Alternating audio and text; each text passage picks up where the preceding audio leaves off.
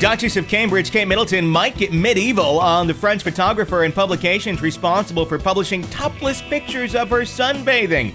Notice how we're not going to show you those pictures? Well, a French photographer and Closer magazine have reportedly been placed under formal criminal investigation for printing the revealing shots.